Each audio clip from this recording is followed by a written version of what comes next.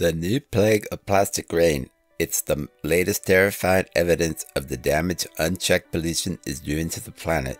How microplastics are literally pouring from the sky.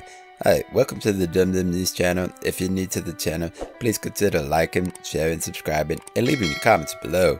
So today the article is about the environment, and I'm not going to read the entire article, but I am going to read some of the sections. There's going to be a link in the description where you should go read the article for yourself. I highly recommend it. The article reads, "The rain is effectively picking up from the atmosphere an invisible cloud of microplastic particles that throngs the air all around the planet. The tiny particles, too small to be seen with the naked eye, are collected by the wind as a toxic dust from the ground.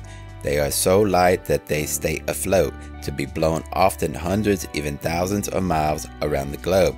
Still more of them are released along with spray from the sea and are blown back to the land.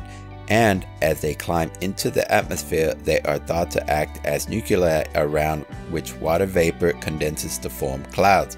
Some of the dust falls back to the land in dry conditions, but the rest comes down as truly hard rain. This plastic rain may recall the acid rain caused by emissions of sulfur dioxide and nitrogen oxide, most famously from power stations, that plagued Europe and North America some decades ago, but it is far more widespread and very much harder to deal with. Some microplastics are even manufactured deliberately to provide abrasion in a host of products such as toothpaste, cleansers, cosmetics, paints, and detergents. They are increasingly being found in birds, insects, mammals, and sea life, in the food we eat, the water we drink, and in the air we breathe. And they end up in us too. They have even recently been found in human placentas.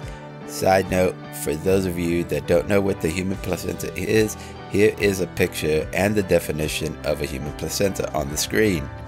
Further in the article, it says, instead of degrading, it breaks down into smaller and smaller pieces. A plastic bag thrown out decades ago still remains, in countless tiny microplastic pieces circling the globe. And the more time goes by, the smaller and the more dangerous and dispersible the pieces get. Microplastics have been found coating the highest Alps and the bottom of the Mariana Trench, the deepest spot in the world's oceans.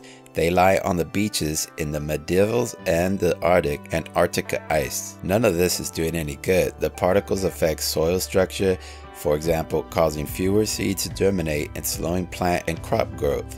Lastly, it says, the best we can do is to try to stop it getting worse. The government has banned manufactured microplastics, and the EU is to consider restrictions on the use of next month.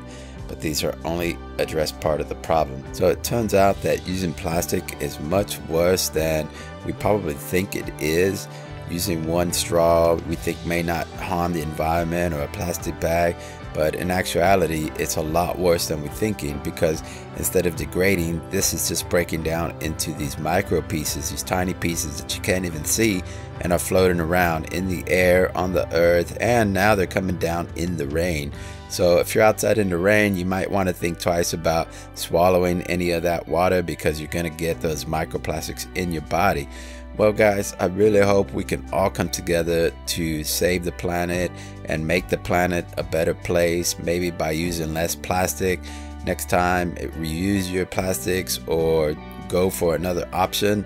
Well, what are your comments? What are your thoughts? What are your solutions? Leave them in the comments below. For the Dum Dum News Channel, I'm Dum Dum.